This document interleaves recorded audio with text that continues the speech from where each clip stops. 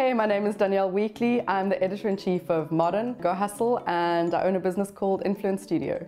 I've always loved words, I've always loved writing. I thought I'd be a serious news journalist, and it didn't take me very long to realize that lifestyle was far more my bag.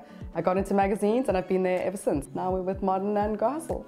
I started Influence Studio last year. The idea behind it was to create a female-powered space and bring creatives, journalists and designers to put together a beautiful series of magazines and other digitally led projects. When I started, there was less space for opportunity and for opinions and for your voice, and that is certainly not the case anymore. Magazines have always been very powerfully female-led, and it's something that I've always loved about the industry. Do I think there are enough female opinions out there? My answer is there can never be enough female opinions out there, so keep rolling.